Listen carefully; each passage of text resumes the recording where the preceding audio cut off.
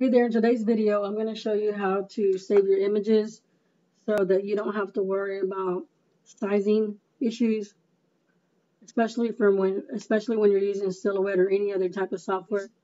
This is going to be your go-to so you can print the correct size or any size in Virtuoso Print Manager. Let's get started.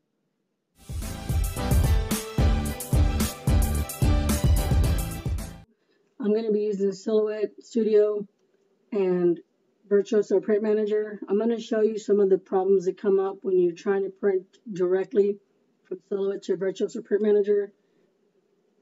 So what I'm going to do is I'm just going to grab a random image.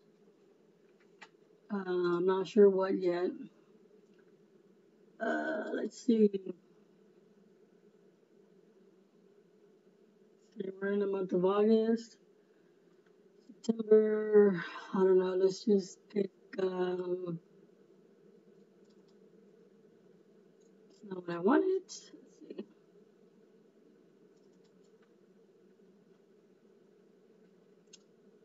Let's say,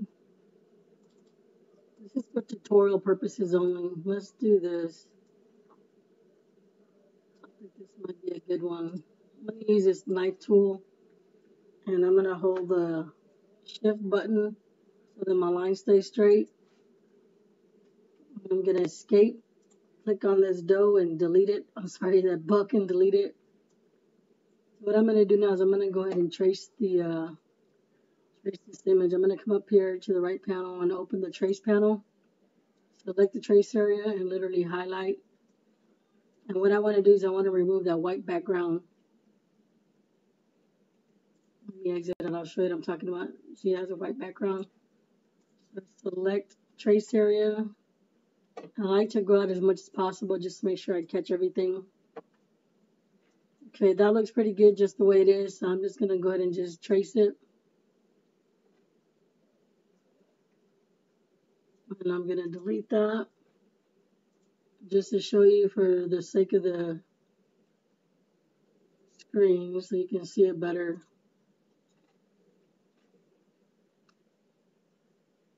I guess that's a good color to start off with. So I'm going to try to make this video as simple and quick as possible. Let's see. I don't have anything planned, so I'm going to come up here and just pick a random font. Sorry about the dog barking. Oh my goodness. Let's see. There's one in here that I really like. Let's see if I can find it. Let's do this one here.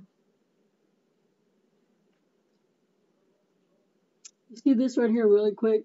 You can remove all the insides if you just right click and release the compound path. Release. Sorry, make it a compound path. Sorry, it was released. I'm not sure why I had to do it a few times, but anyway, you can delete. I'm just gonna group that together, shrink it. I'm gonna color it in the same color blue. Here you right click and make it a compound path, and you just get rid of the inside of that. So I'm gonna try to make this quick. So sometimes you'll come across issues when you do 11 by 17. I'll show you what I mean here.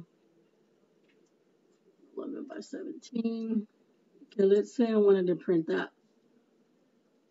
directly from Silhouette. Okay, so I come up here, go to File. I don't even know what I'm doing, sorry. Go to Print, Virtuoso Print Manager.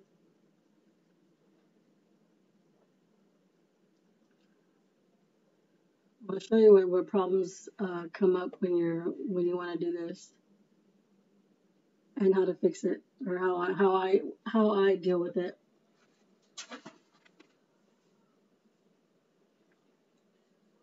Let's I'm waiting for it. I'm not sure why it's slow, but it's generating. Normally it pops up. It's not, so I'm just going to click on this. Okay, see how it's way off? That's not even right. It's already at, it says it's 8.5 by 11. So even if I come up here, well, one thing, see how I have it set on Caesar Easy Assembly? I need to turn that off. So I'm going to come here. I'm going to right click that. Go to options. I'm going to go to addition and I'm going to turn my Sawgrass back on. And I do have a video on how to set this up. So since I had to change it, I'm going to have to get back out completely. So print, Virtuoso Print Manager. Remember, it's 11 by 17.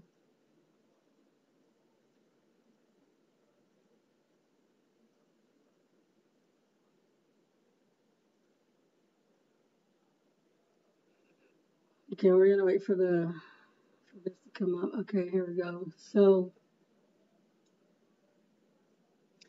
see how it even though it says 8.5 by 11, if you come up here to layout, you click on VPM performance layout.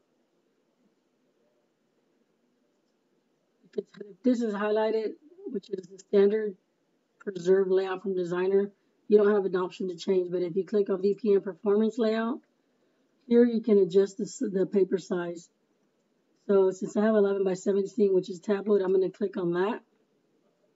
And you see how it still does not look right? Even if you use the spacing, I mean, nothing, it doesn't work. It still looks like it's just the headshot or the head portion of it. So what I do, rather than try to mess around with all these, cancel, what I do is, since there is no white in sublimation,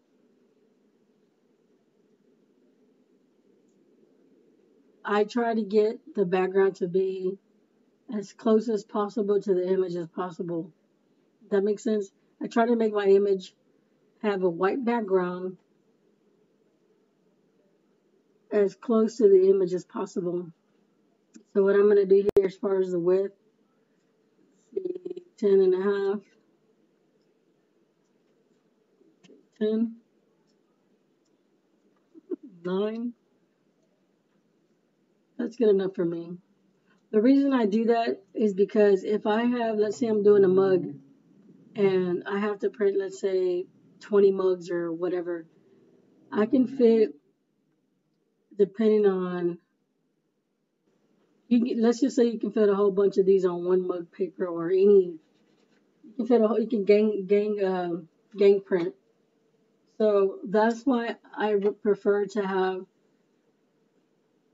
as little as possible on of the white on the image, because I'm about to save it. So now what I do is I come up here to File, Save As, Save to hard drive. I'm going to save it to my desktop, and I'm going to come down here to where it says Save As Type. I'm going to click on PNG, and I'm going to name it. I'm just going to put Buck Gina and save it. And here I just always whatever comes up, that's what I save it as. That's how that's my preferred method. That's the way I've been doing it for a while now. That's how I save my images, so that I can't print when I log on to Sawgrass. That way you can print any size you want of this image. Mug paper, 8.5 by 11, 8.5 by 14, 11 by 17, 13 by 19, whatever size you can print.